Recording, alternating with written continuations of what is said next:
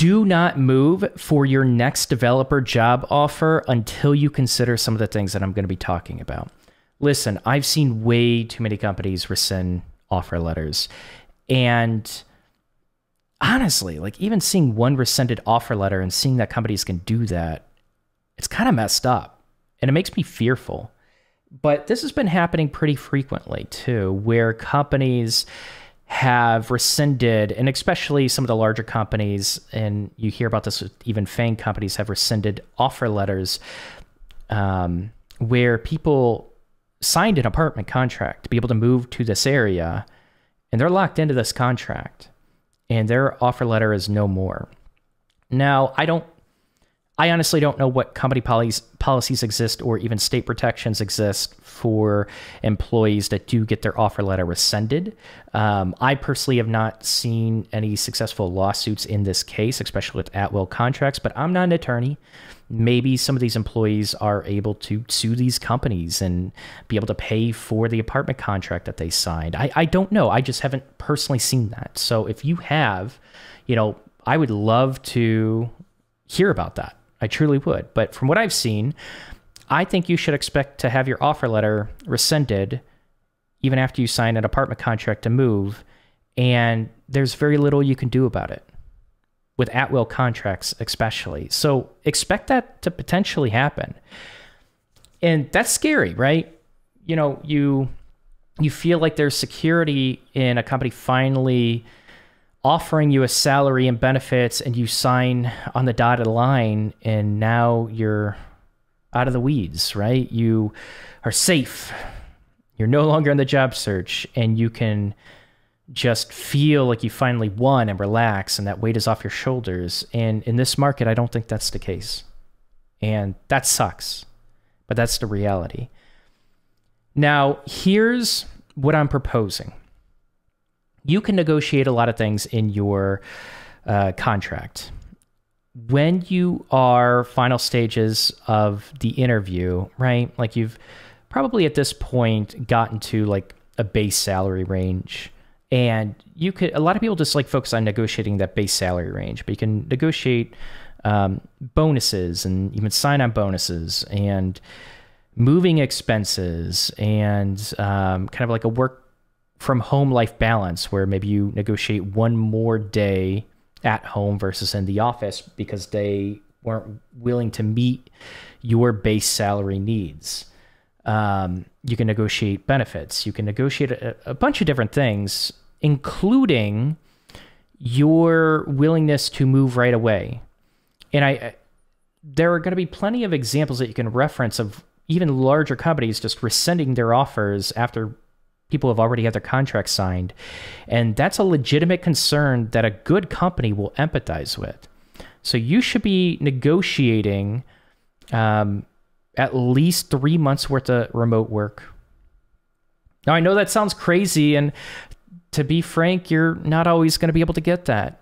But I feel like 3 months is really fair if you are willing to move, especially if you have a family, and uproot and put your roots elsewhere for this brand new company. You're taking a risk. If they aren't even willing to give you 3 months of remote work to make sure that it's a good culture fit, right? And you can also get a feel for the company's financials. You might have like all hands meetings every week or every month or every bi-weekly, like whatever. But to get a feel for how the company is doing and look for signals of layoffs, or look for layoffs if they're happening, because that is a reality. Sometimes you will still get hired while the company is laying off other people. But you can look for those signals. And you can get a feel for the team, and if they enjoy your company, and if they're frustrated with like how slow you're moving, especially at an entry level. Some companies don't have all the resources to be able to ramp these junior developers up. And how resourceful are you? Are you willing to put in extra hours to be able to ramp up quickly? I mean, like, I know these things don't sound great, and you feel like you shouldn't have to do these things and spend extra time outside the workplace to ramp up your skills. And the market says otherwise. And your job's on the line if you're not considering these things. I don't know what to tell you. It's just rough. But I do think you can negotiate a little remote time to get a feel for it and make sure that it's going to be a good long-term fit. I think this is a completely fair thing to negotiate. And if a company isn't considering this, they're not empathizing with, the risk that you're taking. Is that a company you want to work for? I know you guys are really desperate for developer jobs. I know a lot of you are. But man, you don't really think about these things when you have like a huge financial burden on your shoulder and you got to get a job quickly. That's why I'm trying to encourage people, like, get part-time jobs to pay the bills, like go back to an old job. Don't quit your job. Like, do what you can to be able to sustain yourself while you continue to learn to code, while you continue to apply for dev jobs. This is just the reality of the market right now. So, but I do think it's worth trying to negotiate some remote time, and don't move, especially across states or long, like far away locations for companies. And you got to keep in mind, like, a lot of you are considering moving to big cities, and I know a lot of you don't want to, and I understand that. And man, would it be horrible for you to sign a contract, get an apartment contract, a year-long contract in the city, and you don't even want to live there, and you lose your job, you get laid off. That just sounds like a terrible time. And I know you want that dev job right away, but I think you need to make sure that it's a good fit and wait a little bit. So a couple of other things to consider, like your own personal financial runway. Some of you have like 2 to 3 years of savings. You've been in a career for a while, and it's a really great thing. So you don't have to worry as much as some people that might only have like 3 months worth of savings, or they're just living month to month. Heaven forbid you're going, just barely paying the bills each month and they ask you to move. I feel like that is an incredible risk. At least for me, I would never ever want to take. But also, how resourceful are you? In situations of the past where you have, I guess you dove a little bit too deep, did you sink or swim? How did you handle that situation? If you have a track record and you're confident in yourself that you can handle these sink or swim situations a lot better, and if you do lose your job, and this is how I go through scenarios in my mind of how I would approach different opportunities in my life. Like, I always try to go with the worst case scenario, or some of the worst cases. Like, what happens if I move and, I did the remote for 3 months in, then I got an apartment contract, like everything seemed good, and then month 4 I get laid off. What do I do? How much have I built up based off of the salary and based off of my expenses and everything that I calculated? How much of a nest egg of savings do I have saved up? Do I, like they used to say, 3 to 6 months worth of emergency funds? I feel like most of us can agree that's just not enough nowadays, where you want to boost it well over a year if you can. And I know not everyone can, but when we're talking about uprooting yourself and moving, that emergency savings needs to make you feel very comfortable. And I don't think 6 months makes a lot of people feel very comfortable.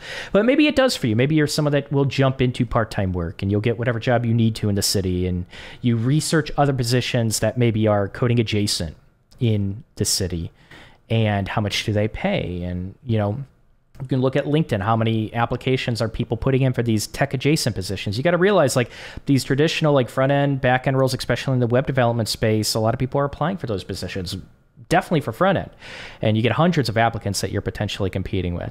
But for these coding adjacent positions, what about like an email developer, Shopify developer, WordPress developer, software engineer and test? What about these positions? From what I've seen, they're not as competitive as a lot of the traditional software engineering roles in web development. So look at these positions and look at, like, how much am I in reality going to make waiting tables or working at McDonald's?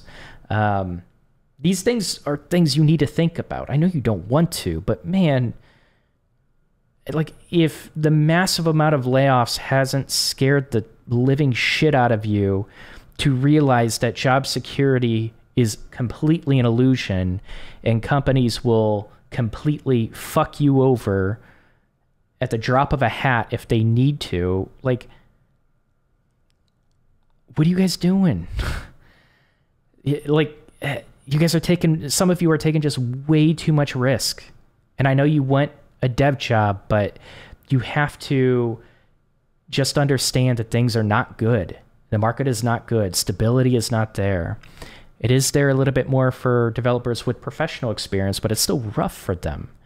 So I think you should consider a lot of this before you just up and move. And that's my big concern. I don't want you to just uproot, leave, get your offer letter rescinded, and then you are just screwed because you're not resourceful enough to handle that situation. I dread that, and I hate seeing stories like that. And I want to touch on one more thing: remote jobs. Remote jobs have always been very competitive, and they were usually for people that had, 3 to 5 years of professional experience, and some that transitioned from, in office to remote at the company, but then they applied for other remote positions when they switched companies. And they just had a track record of working remote, or at least it was like mostly hybrid, or like 4 days out of the office, and they just they went to the office and they met their team once a week, right? They have a track record of being very productive and being a great communicator. And most people aren't great with remote work. They're not as productive in the office, or they're not as productive at home as they are in the office. That is very true. And I don't think most company cultures are equipped and set up to have a successful full remote culture. I think that's a really hard thing to do. And I think a few companies can do that very well, but I think most companies can't. So the expectation shouldn't be that you're going to be able to get a remote position. But anyways, like, these remote positions used to be saved for developers with quite a bit of experience and a track record of just, productivity and great communication. And in 2000, basically during the pandemic, we had some years where remote work was way more accepted. And in 2021, kind of going into early 2022, the market, companies were desperate to hire developers. They were desperate. It was a buyer's market for developers, and we were the buyers. And that was temporary. And as soon as the market started shifting, jobs started lessening, and there were more and more developers that were desperate for jobs, of course, companies tossed that offer out the table. They were forced to do it. When they weren't forced to do it, they rescinded that offer. And now, it's going back to entry-level developers. Like, remote work is going to be an extremely hard thing for you to get. It's going to be really hard to get that type of position. They are very competitive now for professional developers. So I hope you do get a remote position if that's what you're seeking and you're just starting out in the industry, but I would not expect that to be the case. And you're going to find a lot of people just arguing, whether it's on LinkedIn, Reddit, Twitter, that dev jobs could be done through remote. Like, that's a whole other conversation. And most people, again, are not successful with remote. You can make it work, but stop listening to people that are just virtue signaling and basically just saying companies owe employees remote culture. Like, just stop listening to them. That's not the reality. Companies do. The ball is in the company's court right now. They have all the power in the dev world. And I wouldn't expect a remote position, but the one thing I want to share with you, if you have a track record for remote work in the past, even if it's like non-dev work, if it's QA, if it's kind of like tech related, and you are able to effectively communicate with the tech team, you should highlight that. That is a great thing to highlight, even in your cover letter when you apply for remote positions, because companies just want you to reduce how risky they see you as. Companies are always trying to assess the risk of hiring you, and especially for remote, the risk is going to be much higher with you being able to onboard quickly, ramp up quickly, and fit into the company culture because you're very effective with your communication and productivity. Like, if you could show that from an old position, that's awesome. But I wouldn't expect it. So most of you are probably even for in-person positions. Please consider what I said about not accepting to move immediately for that position, negotiate a little bit of remote time. But listen, I want to hear what you think. Have you had this conversation in an interview? How did it go with the company? I think 3 months is fair. But let me know what you think. Anyways, leave it in the comments below. I'll see you in the next video.